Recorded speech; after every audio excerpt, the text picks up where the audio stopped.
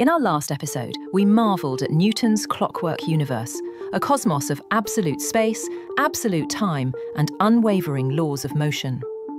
For 200 years, this elegant machine seemed to explain everything. It was perfect. But perfection has a way of hiding problems. By the late 1800s, a new kind of physics was emerging, centred on electricity, magnetism, and light.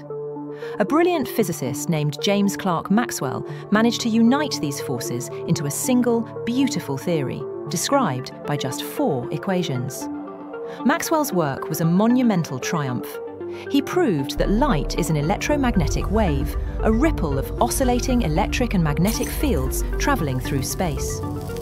But his equations contained a bombshell.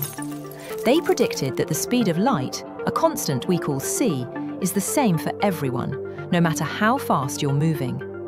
Think about that.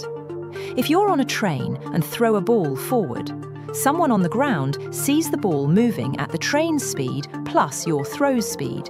Simple addition.